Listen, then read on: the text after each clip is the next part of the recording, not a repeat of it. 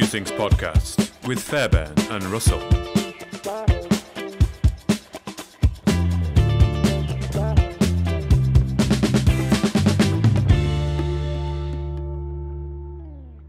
Hello and welcome to the Market Musings podcast here on Stockbox, where today our guest is the CEO of Caracal Gold, Robbie McCrae. Hi Robbie, good to have you on the podcast. How are you? Morning, gents. Very well, and yourselves. Pleasure to be here. Yes, very good. Thank you. Thank you for joining us. Of course, your flagship project is the Kilima gold mine over in Kenya in the Migori Greenstone Belt, and we're going to learn a bit about that today, as well as a bit about yourself. But I need to, of course, introduce or welcome my co-host, Kenny. Kenny, what's the weather like over there? Because in The Hague right now, you can barely see your hand in front of your face if you're outside. It is extremely foggy. Yeah, hi, Robbie. Great to have you on the podcast. Yeah, it's a bit dark and miserable in Scotland, but that's probably covers about 95% of the year. So just a normal day in Scotland. Okay. And what's it like over in Kenya, Robbie? 30 degrees and sunny, gents. Nice. Yeah. Okay. Yeah. Never mind. I'm actually going on holiday today, so at least I'm going somewhere and I've got a hot tub, so it can rain all at once. I've got beer in the hot tub. I'll be happy. That's good.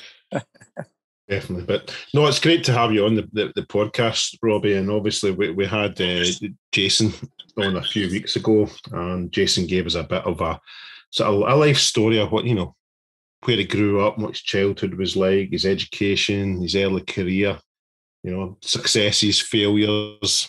And then we moved on obviously to the scale of opportunity that is Caracal Gold. So today it's your turn to be put in the spot, and really it's just an opportunity for you, Robbie, to give us, 10, 15 minutes, take us back as far as you want, where you were born, what it was like growing up in the country you were born, and then just take us through your journey in life, basically.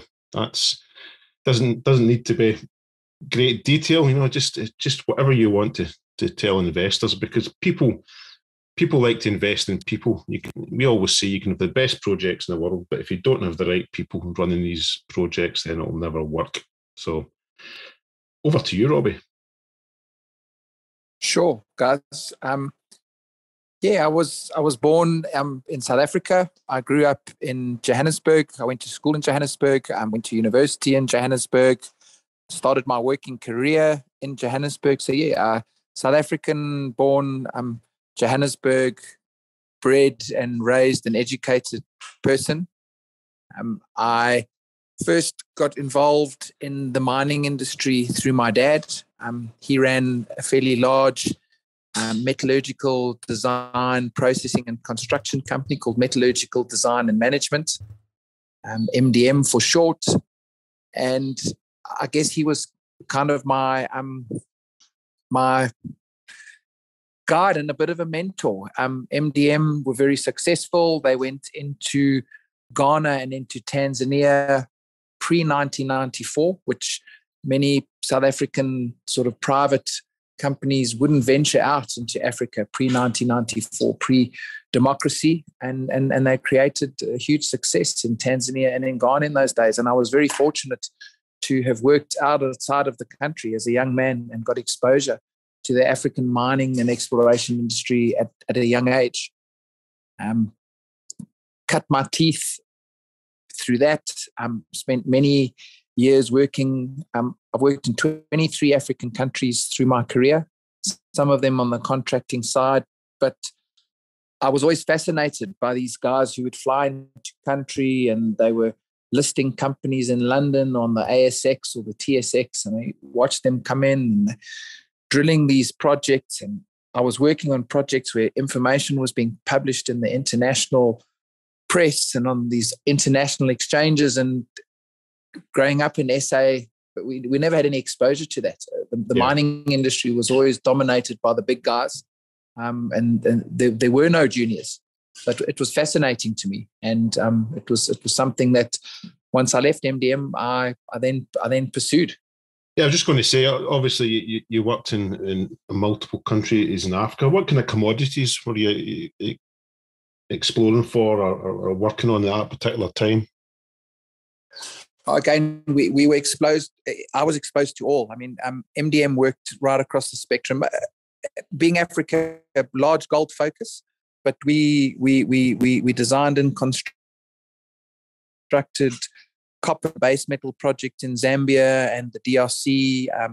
We did industrial minerals in West Africa and East Africa and South Africa, Zimbabwe, gemstones in Zambia, diamonds in Botswana and the Congo. I suppose future tech metals, they weren't called that at the time. We did tantalum, lithium, tin up in Mozambique. So I was exposed to a multitude of commodities and scales of projects. I was very fortunate.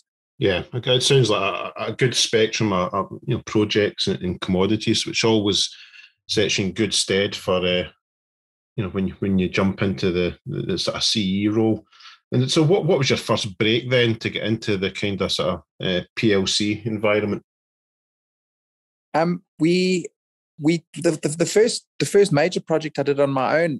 I partnered with a local Congolese businessman. His name is Christian Akuna, and him and I acquired the Zanaga iron ore license up in Congo Brazzaville. It was a very unusual country for our first venture, but an extremely exciting project. We financed it out of the UK originally. We raised some money out of the UK.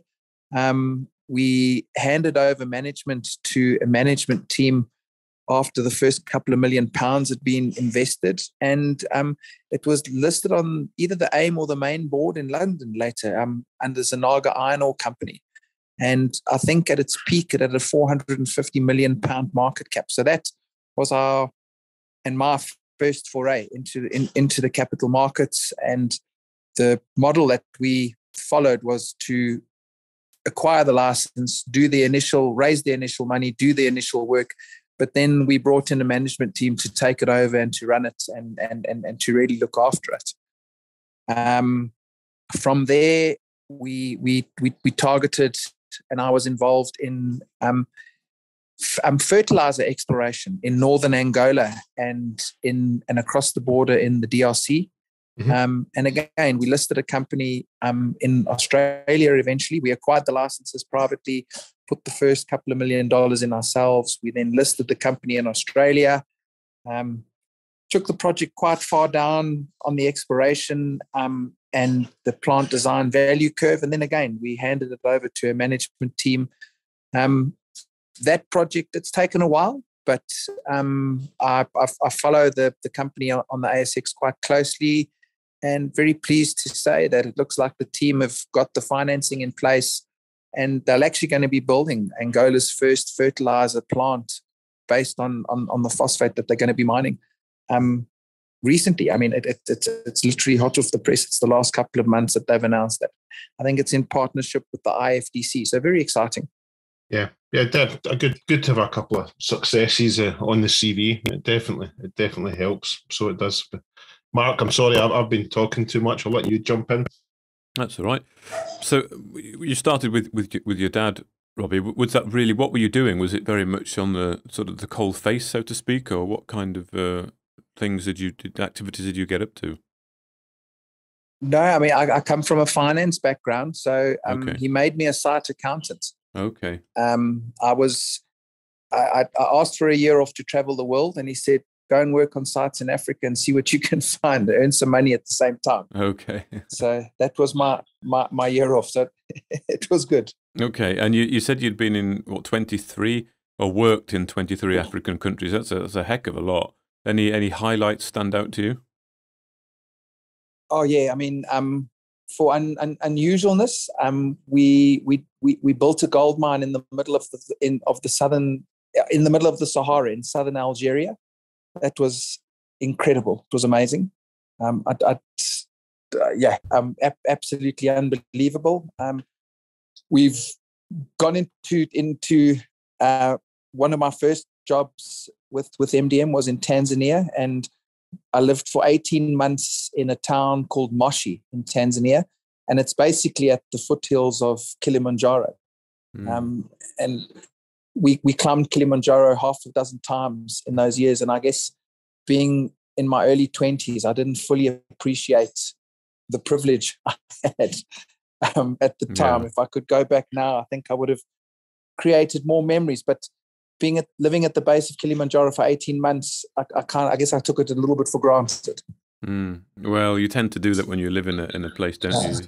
Yeah, it's a bit like Scotland. Every time I get, friends visiting, they say, "Oh, this is fantastic," and I just take it for granted that I'm sitting next to Loch Lomond, and it's on my doorstep. Whereas people come to holiday there, and I sometimes forget that. Absolutely. At the moment, Kilima Pesa is 20 kilometers as the crow flies from the Masai Mara. I fly into the Masai Mara once. Well, I go out every week for meetings in Nairobi on a Friday, and I fly back in on a Saturday. And I'm sitting next to people who are on their bucket list holiday. So we don't appreciate what we have in Africa. It's we sometimes have to just take our time and what do you say? Smell the roses. Definitely. Yeah, definitely. So just to pick back up in your career, Robbie. So the second success was the fertilizer project in I think it was Angola. You said, which is now, they're building the plant. What was the next move after that? I took some time out to spend with my young family. My kids were in sort of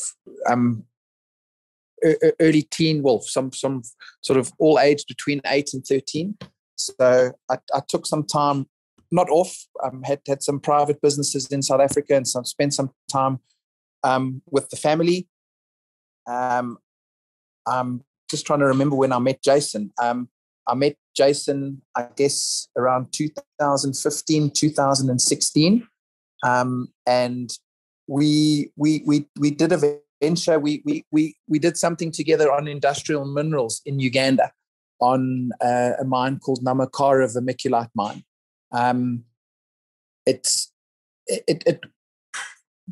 a very exciting project, very successful transaction, but ultimately it wasn't a successful business. The industrial minerals is a tough business. I don't think we fully understood the complexities of the marketing and sales side of industrial minerals.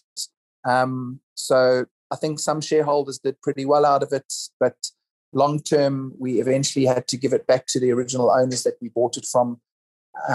And I believe as a private company, it's very successful at the moment, but it wasn't a good fit for a small listed junior.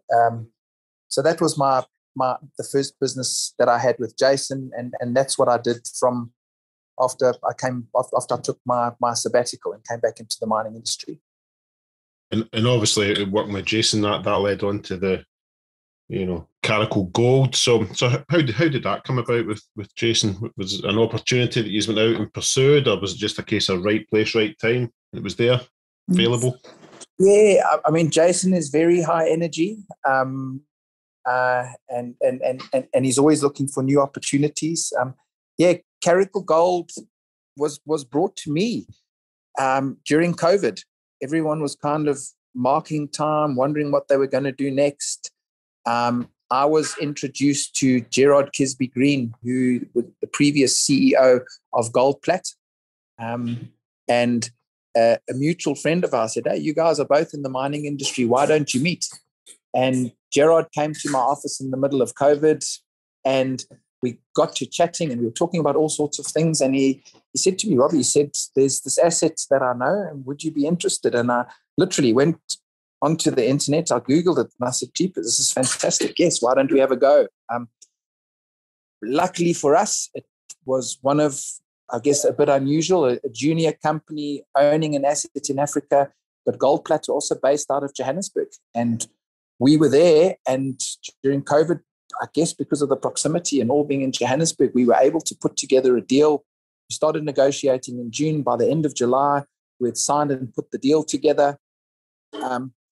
It was logical for us to get Jason involved. He's the one with the access to the financial markets and the funding and all of that side. And Jason came on board immediately. I mean, prior to the deal being signed, he guided the negotiations and the term sheets and everything. And yes, so we were very fortunate.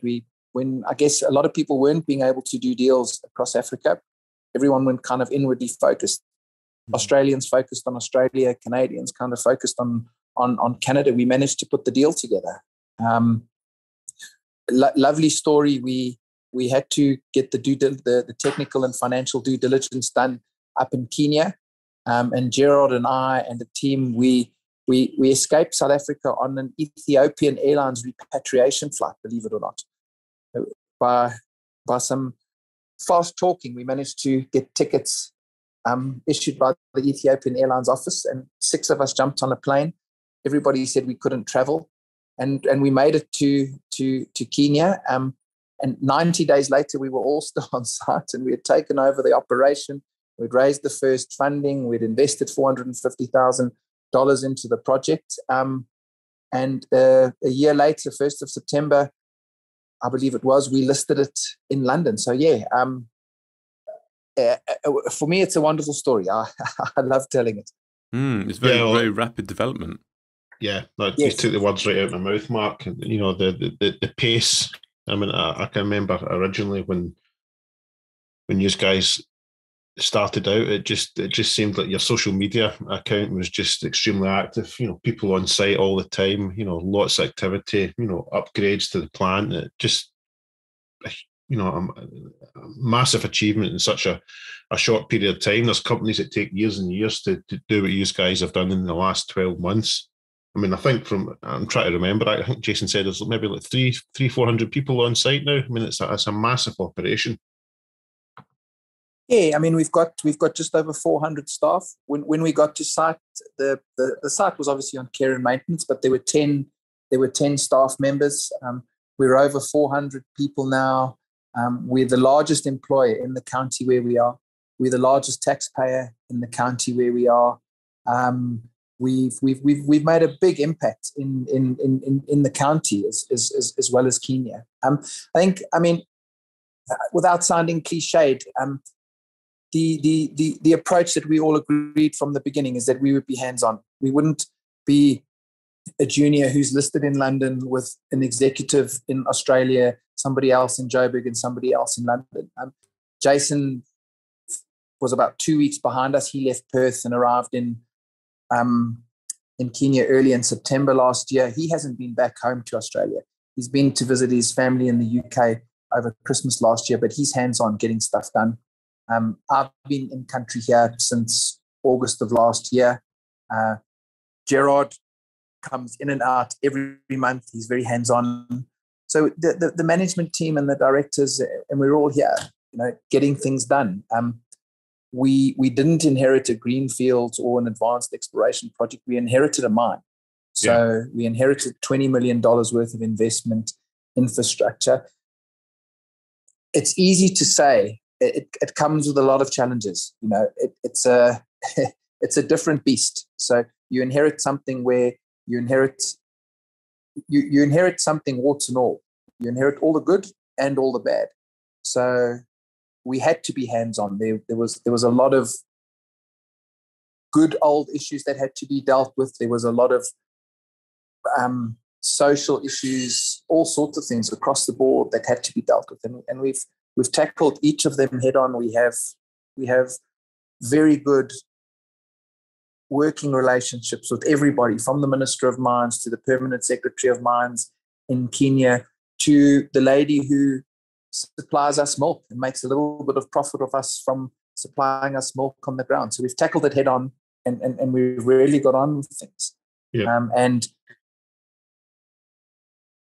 our ability to identify the project, identify the opportunity, and then to implement, I think all of our shareholders and investors are seeing the benefit from that.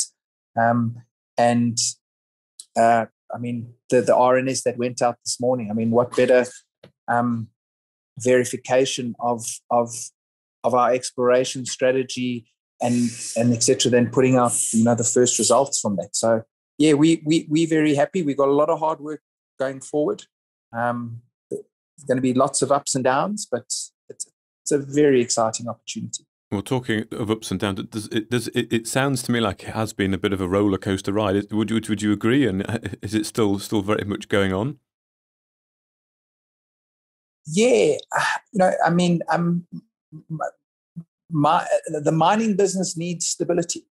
You've got to mine a certain grade. You've got to put a certain tonnage through the plant to produce a certain amount of gold every month. You can't put 700 tons through the plant today, 100 tons the next day. You make money in mining by stability, and that's really what we're starting to achieve now. It's what the operation never had previously. So we've brought in all the right skills. We've raised capital, deployed capital into the right areas to achieve the stability. We're still learning every day. We still haven't got to where we need to be, but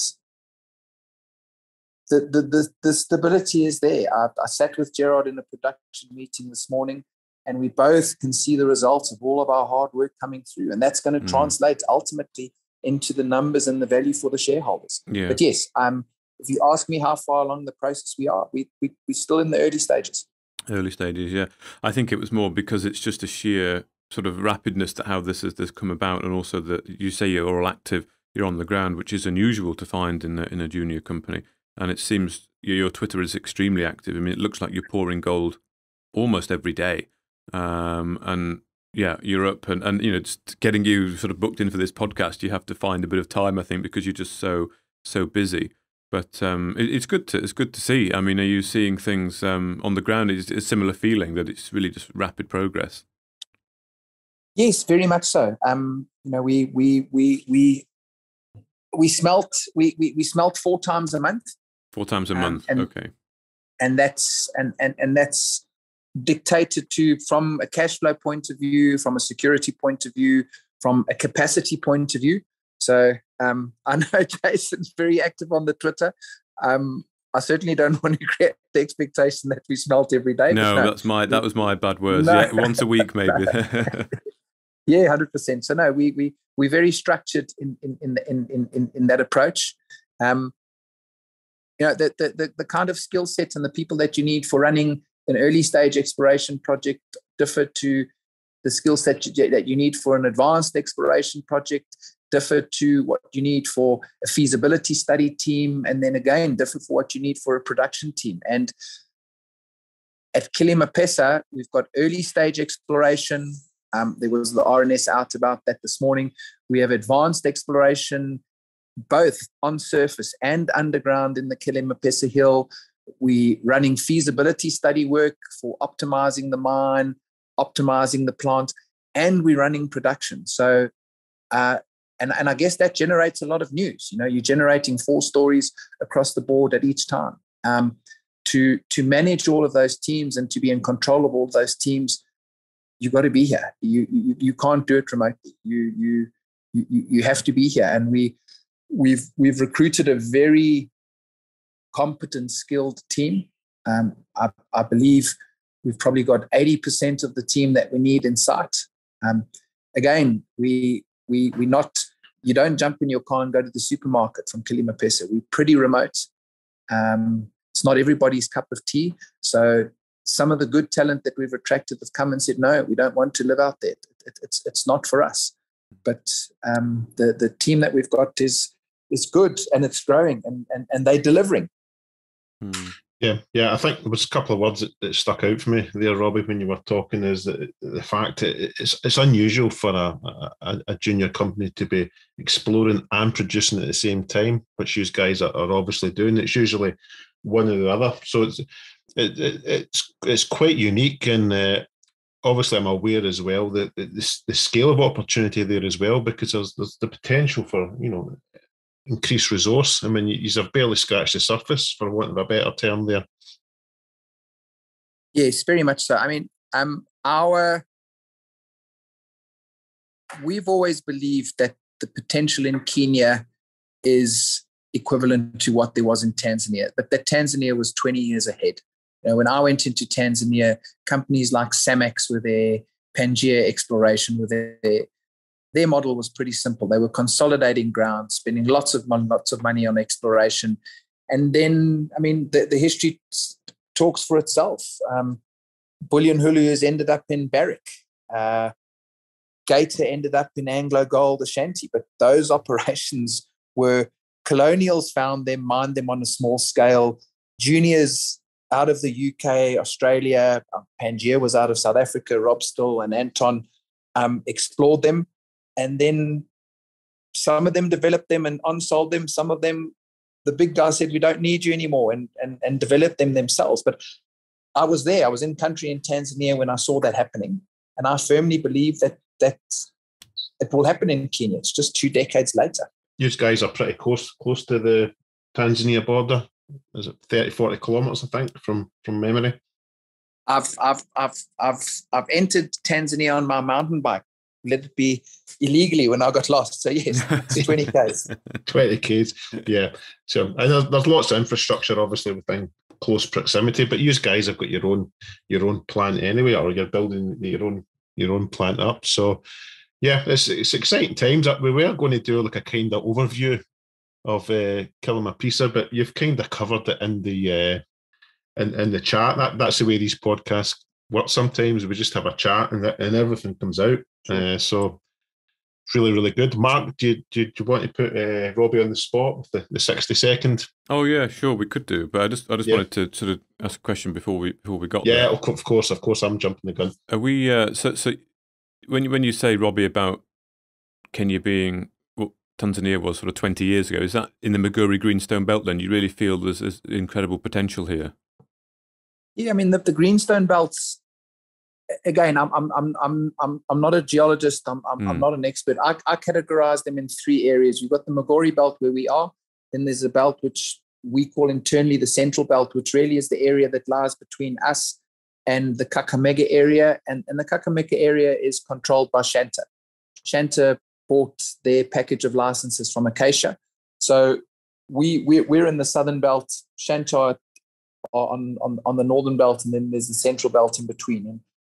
And I don't know what the square kilometer area is of that entire area, but I guess it's the same sort of size as the Tanzanian Greenstone Belt area. I've cycled it. I've driven it in cars half a dozen times, and gold is being produced on an artisanal scale everywhere. And there's colonial drilling and colonial shafts all over the place, which, it's exactly what happened in Tanzania. The guys in colonial times were mining on a small scale, very high grade material, artisanal miners everywhere. Modern exploration techniques were employed, and multi-million ounce deposits were discovered. Acacia got over 1 million ounces at 11 grams per ton up at their operation. I follow Shanta very closely. They're in tremendous exploration success. I don't know what their number is, but they're going to develop a mine up there, not based on 1 million ounces. It's going to be a multiple of that if they carry on with their success that they're achieving at the moment. Mm-hmm. And we believe the same around Kilimapisa. I mean, the RNS this morning speaks for itself. We applied our minds to the historical data. We put a new approach to it, and we're delivering the results. So yeah, long may all the Canadians and other Australian juniors stay away from Kenya. Let us get on, let Shanta, ourselves and Red Dot get on with our jobs. Yeah, that sounds... And prove it up. Indeed. And I'm just looking at a picture I think was put out on the 8th of October on your Twitter page there. It's like a distant shot, which looks like it's showing the, it says the newly targeted southern mineralization zone in addition to and south of the JORC compliant resource. And it looks like is that the heart of the operations? It looks like there's sort of a camp there and a processing plant, and then sort of yes. a heap as well. It looks like there's a heap there. So that's the tailings dam. It's a tailings dam. The tailings dam, if you're looking at that photograph, the tailings dam is on the right-hand side. Yeah. And that's the milling CIL plant on the left-hand side. Okay. And it's all underground, is it, in the operation? Current production is all from underground, yes. So where that photograph was taken from is actually at the adit, which goes into the underground. So We were standing outside of the adit looking across to the plant from the underground workings. Oh, I see. Okay. And then you're exploring further, as you said, with the RNS this morning, the trenching that's delivered some pretty compelling results in this sort of same area, are you? Yeah, so one of the additions to our team is a local Kenyan geologist. His name is Collins Aseto. Collins was part of the discovery team for Acacia on the project, which now belongs to Shanta. Yeah, so Collins joined us early in July, and he's our senior exploration geologist. And our initial thing was to get him in and for him to design the exploration program around Kilimapesa Hill, and then to design a regional exploration program. Put forward his exploration program. We kicked off the trenching based on what he had put forward on the 1st of September. It was all very exciting at the time to look at it on paper. And anything with exploration, you don't know if you're going to be successful or not. And I mean, literally, the results were put out this morning, and we believe that Collins has got it right first time. We targeted that area. It's right on the western border of our license, and it's just south to the plant. So it was very easy to support it logistically and technically with excavators, machinery, etc. So yeah, he mapped it, identified it. We started trenching it, and we put out the first results this morning. Okay. And the plan is to continue ramping up production at the current operations, as well as explore further as well, and also acquisitions. I'm sure I read somewhere as well.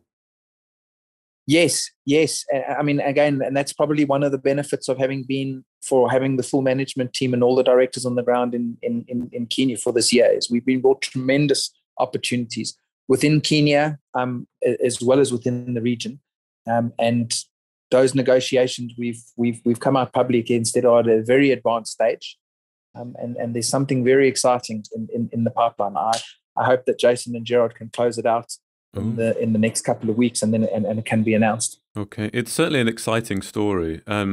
Just another sort of odd question: what about security? I mean, you said it's very remote and there's a lot of people there. Is security an issue or not? Not really. No, I mean, obviously you're dealing with a high value commodity, so you've got to be on top of your game. And we're very experienced at that. We've been involved in the design and engineering of plants right across Africa. So that sort of fell into place automatically. So we've got everything that you would expect from a gold processing point of view, security wise. Personnel wise and that sort of stuff, we're in the middle of a very friendly community. It's a huge tourism. I think it's one of the 7 wonders of the world, the Masai Mara. So community are very friendly, very, very supportive. We've never had an issue. No, so security wise, I'm very comfortable. I ride my bicycle 50 kilometers out in any direction from here, and I feel very safe and very comfortable. Okay. I've brought my kids to site a number of times. I've run with them. So no, we're safe and comfortable, but we're vigilant. Yeah, indeed. And do you often get sightings of the wildlife as well? Often. And again, after this conversation, I'm going to try and not take it for granted anymore. We've got zebra on Kilimapesa Hill. The airstrip that we land, you'll come into land, and it might sound cliched, but the plane will have to buzz the runway because there's a couple of giraffe in the middle of the runway. So it's we kind of live the movie sometimes. Yeah, it's amazing. It's beautiful. I had a safari in Botswana a couple of years ago, and yeah, I'm itching to get back out. I think the next trip is going to have to be Kenya. There are so many companies that I can go and visit in that area as well, including you guys as part of a safari trip, and get some media. But I think it's great. I mean, what's the sense on the ground? I guess it's very active. Is it? You get a sense of energy on the ground with what's going on and everyone that's around you? Yes, very much so. It's very energized. I mean, there's a lot of commercial activity around us. The little town that we operate from, I mean, there hasn't been a bank. I met with the deputy district commissioner yesterday, and one of the major banks in Kenya is going to set up a branch in the town because of the commercial activity. Because we've got 500 people, and those 500 people creating business. So there'll be a bank in the little town where we are soon. So yes, the energy around the operation is high. Most of the business that's historically come from the county where we are, Narok, took a massive smack during COVID, and then it was really down. And it's tremendous to see the tourism business coming back online. Or, visitors are coming back to Kenya. So the buzz in the region is high. Tourism is coming back. We're doing very well. Across the border in our neighboring county, Red Rock are there, and they've announced that they've started doing some drilling on their license. Mm-hmm. So we're hoping that they'll have some success, and that will generate some more info for us. So yes. Excellent. Well, thank you very much. It's a really great story, I think. And like I say, yeah, I would love to come out and visit you guys at some point, because I do miss it, and it's an exciting story, I think, to be part of. It's a region that's going to see a lot of activity. So I wonder, as Kenny mentioned earlier, we can Mark, you don't need an invitation. You don't need an invitation. I can just turn up. Welcome anytime. Absolutely. Don't be surprised if a lone guy with a backpack full of cameras turns up one day. No problem. I'll tell security to look out for you. Okay. Thank you. So maybe we could finish with we do a 60-second challenge sometimes with directors that are on the podcast, where you have about 60 seconds to give a sort of elevator pitch to listeners on why they should or might consider to invest, or at least look a bit further into the investment proposition of Caracal Gold. Are you? I know we're putting you on the spot for that, but are you up for the challenge? Absolutely. Okay. Well, I will count you in then in 3, 2, 1. Take it away. Caracal Gold, an East African focused exploration and mining company. We encompass everything that an investor could be looking for. We have greenfields exploration with some fantastic first results coming out. We've got brownfields exploration, which we'll commence drilling on during the third quarter of this year. Tremendous growth envisaged from this current 671,000 resource base to over 1 million within the next 12 months. Successful processing operations, which are steadying out. Production is increasing and going very well. Strong, committed management team being recruited on site. Directors all in country with significant skin in the game. So yeah, I think we've, from what an investor could be looking for, I hope we've got all the bases covered. Perfect. Excellent. That was 58 seconds. There we are, under the target there. So good job. Thank you very much. So Kenny, do you have any further points for Robbie, or are we good? No, it was just quite nice to listen for the last 10 minutes here, because obviously, Mark, you were doing most of the talking. It's been great to have you on, Robbie, and there's lots of news coming. So yeah, well, I'm sure Mark will be doing many interviews over the coming weeks with you guys, and it'll be great to see how the story progresses as the year ends and into a new year even. Yeah, I hope so. There'll be lots to follow, I think. So, but thank you very much, Robbie, for your time today, giving us a bit about your previous history, and telling us a little bit more of the story of what you've got going on at Caracal. It's very nice. Thank you very much for your time. Guys, thank you very much for your time. Much appreciated. Cheers. Thank you for listening to another podcast from Market Musings with Fairbairn and Russell. Tune in next time.